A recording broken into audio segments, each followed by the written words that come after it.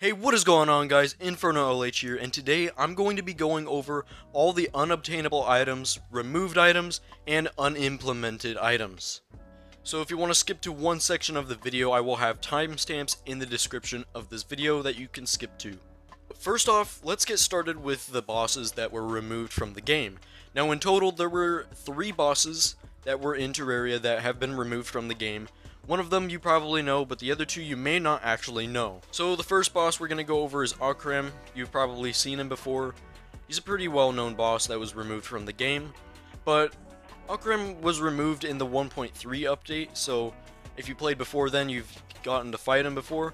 Now, I think the reason they removed him is because he was basically like an Eye of Cthulhu fight, basically a reskin of the Eye of Cthulhu, but he had like lasers. That was about it. And he did have some items which I will go over later on in the video. If you want to see his stats here, he did 65 damage, his max health was 35,000, and he had a defense of 20. Overall, he wasn't that difficult of a boss. I would say Duke Fishron was harder than him, but he was still pretty challenging, I would say. Now, this is what he looked like in his second form, if you want to see what that is. Alright, so the next boss we're going to go over, which you may not have heard of, is Lepus. Or Lepus, I don't know how you pronounce it, but this boss was only on the mobile version and the 3DS version of Terraria, so a lot of people never actually got to fight this boss. Now what this was is this was an Easter exclusive boss, so you could only fight him during Easter. So basically to spawn him in is you would defeat random enemies around the world, and they would drop these suspicious looking eggs, and you would just use that to summon Lepus. Now he also has his own drops that were removed from the game, which I will be talking about later, but this overall was a pretty easy boss to defeat. He only did 50 damage, he only had 9,000 health and 8 defense, so you could pretty much fight him at near the start of the game. He's pretty easy boss. But one thing about him is, well, he would just jump around, do melee damage, but like the Mothrons in the Solar Eclipse event, he would lay an egg, and if you don't destroy the egg before it hatched, it would spawn another Lepus. But that's basically all there was to this boss. It was removed in the 1.3 update. Alright, now we have the final boss that was removed from the game, is Turkor the Ungrateful. Now, like Lepus, this boss was only on the mobile and 3DS versions, so not many people have fought this boss before. Now, this boss, kind of like Lepus, he was his own event exclusive boss. You could only summon this boss in during Thanksgiving. So basically, to spawn him in, you would defeat enemies similar to Lepus, and those enemies would drop cursed stuffing. I believe that's what it was called, cursed stuffing, and you would use that to spawn in Lepus. And he was also a pretty easy boss to defeat. He only did 15 damage, had 7,000 health, which is even less than Lepus, I believe. And I guess there's a question mark for his defense, we don't know. But he also has his own drops, which I will be going on later.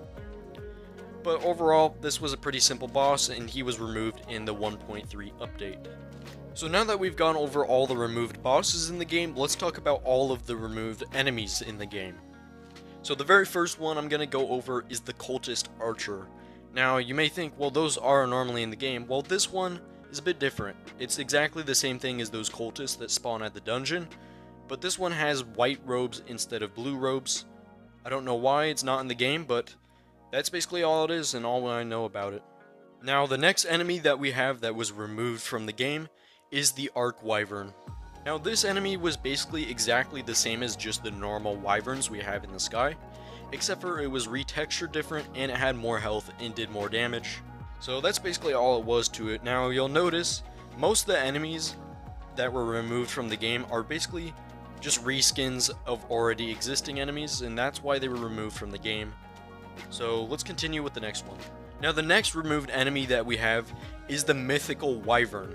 Now, as you can see, this looks like a Chinese, well, this is basically what this was, is there used to be a Chinese New Year seasonal event in the game, and there were NPCs, items, and enemies, and this was one of the removed enemies from the event. The next enemy that we have here is the Albino Antlion.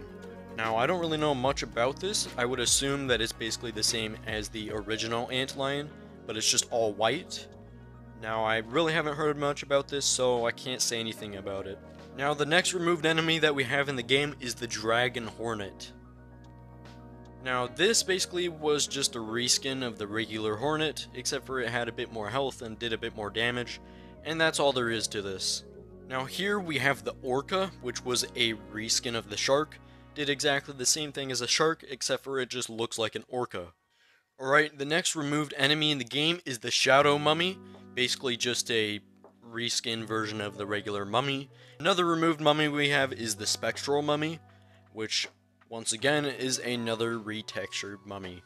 Now the next removed enemy is the Spectral Gastropod, which is just a retexture of the regular Gastropod, except for this one does a little bit less damage, but it has more health, which is interesting. Alright, now we have the Arc Demon. Now what this was is basically exactly the same as a regular demon, except for it was retextured, and its stats are slightly different. Now we have the Dragon Skulls, which were basically the same exact thing as that floating skull in the dungeon, if you know what I'm talking about. All it did was the exact same thing as that regular floating skull in the dungeon, except for it has slightly different stats, and that's it. Now we have the Servant of Akram. Now basically, when you were fighting Akram, these things would spawn around and attack you. They would just fly around, and they did very small amount of damage and had a very small amount of health, and that's really all they did. They basically were the servants of the Eye of Cthulhu. When you fight him, that's basically what these are. Now we have the Shadow Slime. Now basically what this was is, it's pretty much exactly the Corruption Slime for the older versions of the game, but for some reason they decided to change it, so now we don't have a Shadow Slime and we have a Corruption Slime instead. The Dragon Snatcher is also another removed enemy from the game, which is just a reskin of the regular Snatchers in the jungle biome, except for they have, once again, just slightly different stats. The Cursed Hammer was a removed enemy that was in the Underground Corruption. Now basically, there's enemies that are similar to this in the game right now. There's other cursed weapons that will float around in the underground. So just think of it as exactly that, but it looks like a Cursed Hammer instead.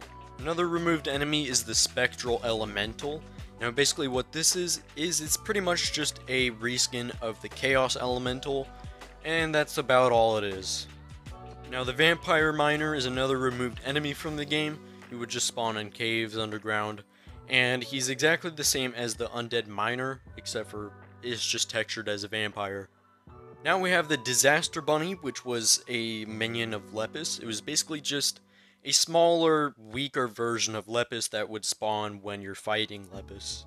So now moving on to some unimplemented enemies in the game, we have the Exploding Snowman. Now basically what this was is during the Frost Legion event, this was supposed to spawn in, but it was never added to the game. Now I assume what it would do is it would just run up to you and explode, destroy blocks, maybe, I don't know, but that's all I know about it.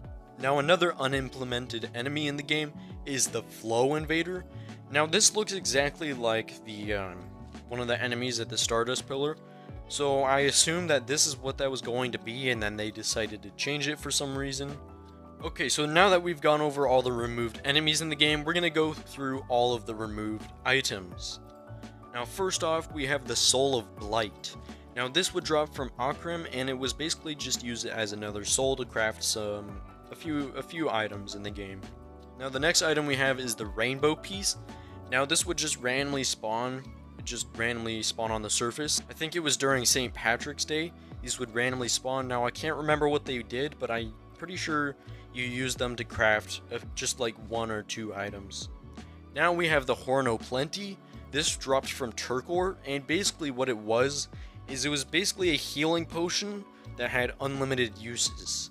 So you could use this as many times and this item would not go away from your inventory, and it would heal you as much as just a basic healing potion would.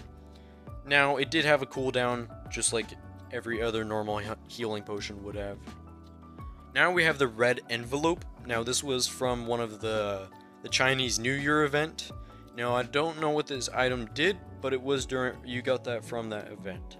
Now we have Lesser Restoration Potions. Now this is another removed potion from the game.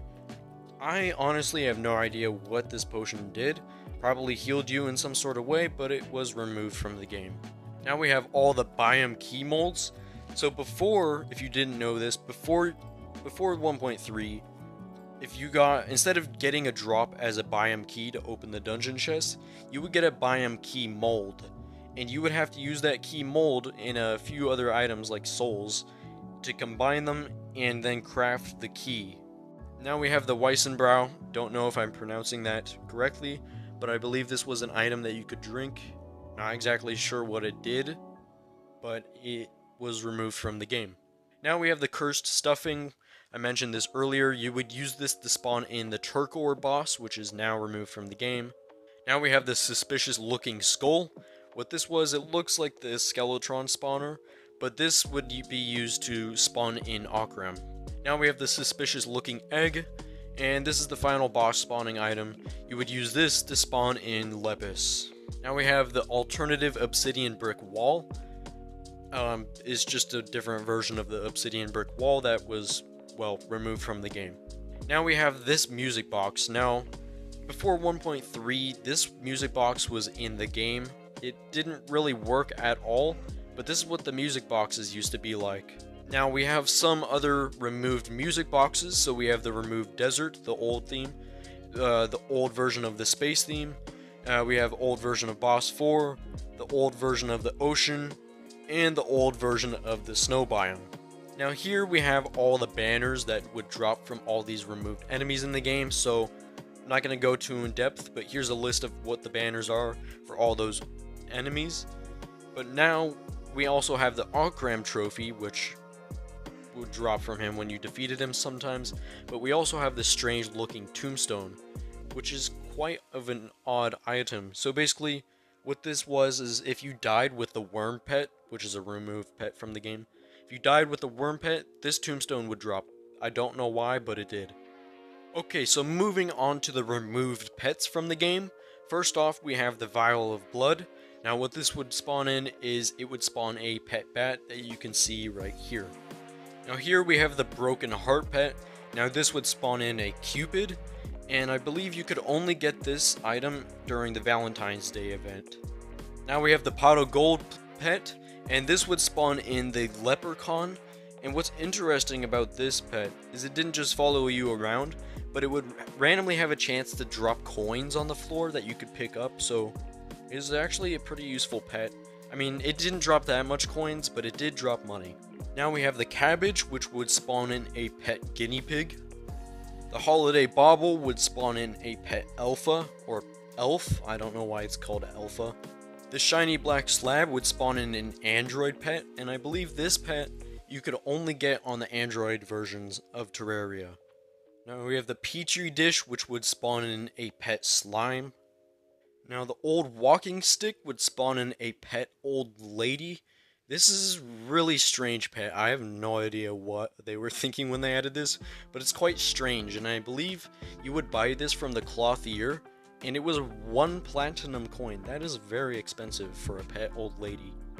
Now the Golden Seaweed would spawn in a pet Golden Turtle.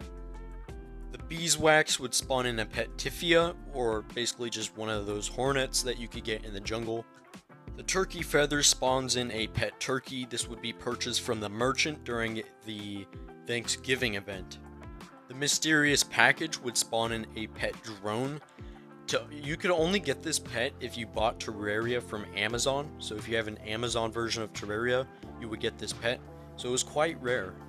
The Wolf Fangs would spawn in a pet werewolf. The Suspicious Looking Apple would spawn in a pet worm, which is also how you would get that weird tombstone to drop from you. And the last removed pet is the Brain, which would spawn in a pet zombie. Now that we've gone over all the items, let's go over all the removed weapons from the game. Now the first weapon that I'm going to go over is the Sharanga, which when you would fire any arrows, it would turn them into spectral arrows. Now we have the Roman Candle, which was a ranged magic weapon, and it would shoot out fireworks. So how you got this is you could only purchase it during a Christmas event from the merchant. Now we have the Tizona, which is a really cool sword. It did a decent amount of damage, but what it would do is it would give the enemy the bleeding debuff, or it would have a chance to give the enemy the bleeding debuff. And this was actually a really cool sword. I wish it was still in the game. Here we have the Tonbo Giri, which was a removed spear from the game, did a decent amount of damage. But what this would do is it would give a chance to poison the enemy that you attack, and overall it was a pretty cool spear, and I actually wish this was still in the game. Now we have the Vulcan Repeater, which was another removed repeater weapon from the game. You would get this after defeating Okram, and what it would do is it would turn any of your suitable ammo into Vulcan bolts, which were a removed ammo type. Now the Egg Cannon was a pretty interesting weapon. It's basically like a rocket launcher, except for it would shoot eggs. Now it did very little damage, 16 damage. Actually, that's not too bad, but this was a drop from Lepus, and it would use eggs as ammunition. The Holy Hand Grenade was a removed explosive from the game. Basically what this was is it was an upgraded version of Dynamite, but except for it had double the explosive range as Dynamite did, and it did 600 damage, so these were pretty powerful. Here we have the Firecracker, which was a thrown weapon. Basically you would throw it at enemies and it would deal a small amount of explosive damage. Basically the same thing as those throwing grenades that you would have. Now here we have a removed type of ammunition in the game, which is the Heart Arrows. Now these were actually really powerful arrows and could be used throughout the entire game. Now they only did 4 base damage, but what it would do is it would inflict the stunned debuff on an enemy, making it so that they can't attack for 1.5 seconds every time you hit them. So this was very powerful on boss fights, being able to stun enemies over and over again. And you would basically, so to get these was very simple as well. You would just purchase them from the merchant during Valentine's seasonal event. Now we have the Spectral Arrows, which did 16 damage and would cause the Cursed Inferno debuff. Now these were from the Vulcan Repeater, or you could get them from Okram. Now the Vulcan Bolt, the only way that these could be used is from the Vulcan Repeater. Now what they would do is they would do 12 range damage, of course, but these would also cause an explosion on impact of hitting an enemy. Now some of the unimplemented weapons, one of them being the Ice Morn. Now I don't know what this weapon did or how it worked, but here's a picture of it. None of these weapons, I know what they do. I just have the image of them, so I'll leave it to your imagination on what these did. Here we also have the Scythe, which looks pretty cool actually. And then we have the Soul Scythe, which actually looks really awesome. I don't know why none of these 3 weapons were added to the game, but they were never added. Now that we've gone over all the weapons, let's go over all the equipable items such as armor and stuff like that. So the first armor we're going to go over is the Dragon Armor. Now this armor set was actually a very good armor set, had 60 defense, and the set bonus would give you 21% increased melee and movement speed, which is pretty good. Now to get this armor, you would get it as a 1 in 9 chance drop from Okram, or it could be crafted from the drops of Okram. Now here we have the Spectral Armor. This was a mage armor set that was dropped from Okram as a 1 in 9 chance, or it could be crafted from his drops. Now what this would do is it would give you 40 defense, but it would make everything cost 23% less mana. Now once again, we have another armor set, the Titan armor set, very similar to the other sets I just talked about. This is a 1 in 9 chance of being dropped from Okram, or it could be crafted from Okram's drops. But this would give you 45 defense, and it would give you 28% chance not to consume ammo. And here we have the Oktoberfest sets. This was just a vanity set that could be purchased from the Cloth Ear during the Oktoberfest event. Now here we have the Heroes Clothes. Now this item is still in the game, but they changed the look of it. This is a vanity set, and in the old versions I guess it used to look purple, meanwhile now it's green. And here also we have the Plumber's Clothes, which is still in the game, but it looks different in the older versions, so as you can see here, looks a bit different. Now here we have the Mythical set. This was a vanity set that you could get from the Chinese New Year event. Here we have the Fabulous set, which is another vanity set that you could purchase from the Clothier during a Blood Moon. Now what's interesting is you could only buy this set if your character is a female. George's set is the exact opposite of the less vanity set we just talked about, and it could be purchased from the clothier during a blood moon, but only if your character is a male. Now we have the Boots of Ostra, which would be a drop from Lepus. Now what this did is it would turn dirt into grass when you walked on it, but it would also let you do bunny hops. Now here we have the Valentine ring. Now what this would do is when you had this equipped, it would give you 50% health regeneration and increased jump. I purchased this from the merchant, but only during the Valentine's Day event. Only work if it was thrown on the ground and picked up by another player, or one is given to you. So this did not work unless another person. Now we have the sparkly wings, which were a removed wing in the game. You could craft this with Souls of Flight, Feathers, and Souls of Blight, or you could purchase this from the Dryad during a blood moon. The Festive Top Hat is a vanity item that could be purchased from the clothier, but only during Christmas. Now let's go over all the removed NPCs from the game, but the thing is, well, there's actually only one NPC that has been removed from the game, and his name is Mick Moneypants. Now, this was going to be an NPC, well, was an NPC during the Chinese New Year event, but the interesting thing about him is he would never actually spawn in the game, even though he was meant to, so the only way to get him to spawn in was through modding. And even when you did get him to spawn in, he didn't actually do anything, so if you tried to talk to him, your game would just crash, and that's all that happened. Okay, so now that I've gone over all of the removed and unimplemented items in the game, let's start going over all of the unobtainable items in the game. So there are two different types of unobtainable items. The first type is a version that you can get in any version of the game, so you can get it on console, mobile, PC, any version, no matter what you're playing on, you can get these items. However, the second type you can only get in a modified version of the game, so I'm playing on TL Pro, so that's how I'm able to get these. But before I go in depth on all of the unobtainable items, if you want to figure out how to get these for yourself in the mobile version of Terraria, I will leave a link in the description of this video to that video where I show you how you can get these. But first off, let's start with the unobtainable items you can get in any version of the game. So as you can see here, there's not a lot going on, but first off we have the blue cultist banner, and then we have the white cultist banner for each version of that. But then we also have some other removed banners. We have the Star Cell banner, don't know why that wasn't added to the game, but we also have the Poisonous Spore banner, and this one's interesting because there's no Poisonous Spore enemy in the game, not in the game files or anything, so I guess they were going to add a Poisonous Spore enemy, and never did.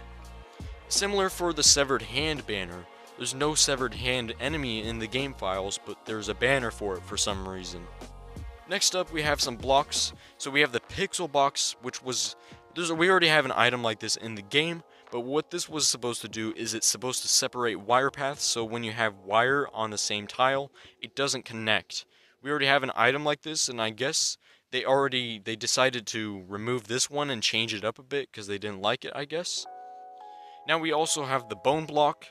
Now this item is in the game, but you can't actually get it as an item in your inventory. The only way to place this block normally is by using the bone wand. Next up we have the Lunatic Cultist treasure bag.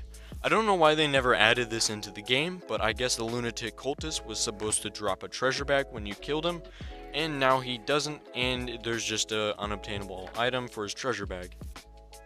Here we have three different Christmas presents. We have the blue present, green present, and a yellow present.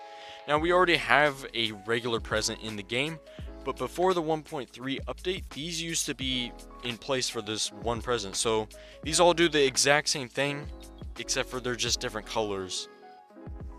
Now we have the boring bow. This is a bow that was going to be in the Old Ones Army event. Don't know why they didn't add it. Now, however, you can get this item in your inventory. It doesn't actually work, so if you try to shoot it, it won't even work. Okay, so let's move on to the unobtainable items that you can only get in a modified version of Terraria.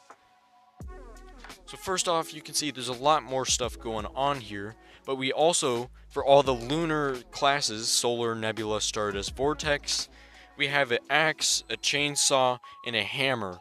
Now I don't know why these were never added to the game. I actually kind of wish they did, because the sprites for these look really cool, and I would actually use some of these items, so I wish they were actually added in the game. But next up we have the skull bow. This is just a regular basic bow that's shaped like a skull. And this one, unlike the boring bow, this one actually works and you can use it. Next up, we have the first fractal. I'm sure most of you have heard of this weapon before, but if you haven't, this was originally going to be the final weapon in the game, but they scrapped it and decided to put the Zenith in its place. Now we have the phasic warp ejector. I have no idea what this item even is, but it's an unobtainable item, so it's on this list. Next up, we have two different treasure bags. We have the Dark Mage treasure bag and the Ogre treasure bag. Now what these were going to be is these are enemies that are in the Old One's Army event, and I guess they decided that at one point they decided that they were going to drop treasure bags, and they changed their minds on that, and now they don't. Next up, we have some vanity items. We have a dynamite backpack, kobold dynamite backpack, ogre mask. Now you may be thinking, we already have an ogre mask in the game. Yes, but this one is an unobtainable ogre mask because its sprite is slightly different, so I guess they decided to change it at some point. Now we also have the goblin mask and a goblin bomber cap. And these were all going to be in the Old One's Army event. Now we also have a die called the color only die. It's pink here in your inventory, but if you try to equip this die, it just makes your character completely white. So they didn't actually add a color for this. And I wonder what this was going to be, because it's called color only die. That doesn't even make any sense. Next up, we have an Ethereal Javelin. This was going to be in the Old One's Army event. I have no idea what this item even is because you can't even use it, but you can get it as an unobtainable item. Next up, we have the sleeping icon. I don't think I really need to say anything about this. I don't know what to say. Now we have the apple pie slice. What's interesting about this is you would think this is an edible item, but you can't actually eat it. So if you have it in your inventory, what's interesting is if you hold it, you can see my character is now holding an apple pie slice. And that's all this item even does. It says medium improvement to all stats, but I don't think it even does anything. But anyways, that is going to be the end of today's video. If you did enjoy, could you please like and subscribe, as over 90% of people who do watch my videos are not subscribed, so I would really appreciate it. I will also leave the link to my Discord server in the description if you want to go ahead and join that. But anyways, that is going to be it, and goodbye.